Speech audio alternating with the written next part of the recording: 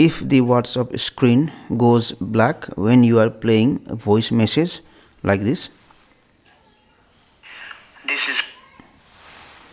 then let us see what to do.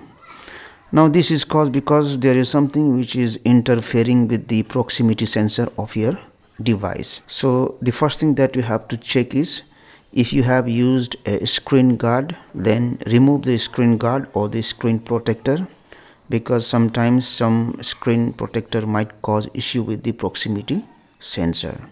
The other thing is, if you are using a cover to protect your Android device, make sure that the cover is not covering the proximity sensor here.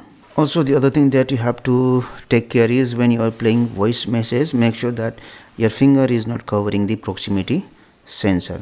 So after you have done these things, if you think it is a problem of WhatsApp application, then what you can do is, you can go to settings here, and then you will go to apps. You will scroll down and then you will open WhatsApp application. Open the WhatsApp application, go to storage, select clear cache option. Don't select clear data, otherwise the chats that you have in your WhatsApp application will be deleted. So once you have done this one, the other thing that you can do is, you can also update WhatsApp application. So go to Google Play Store and check if there is an update available for your WhatsApp application. After you do these things, check if this will fix the issue or not.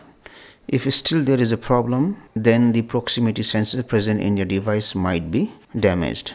In that case, you need to take your device to a technician and fix the issue. Thank you for watching this video. Please like and share this video if you found it helpful. Also click on the subscribe button and hit on the bell icon to get the notification of our latest videos for free.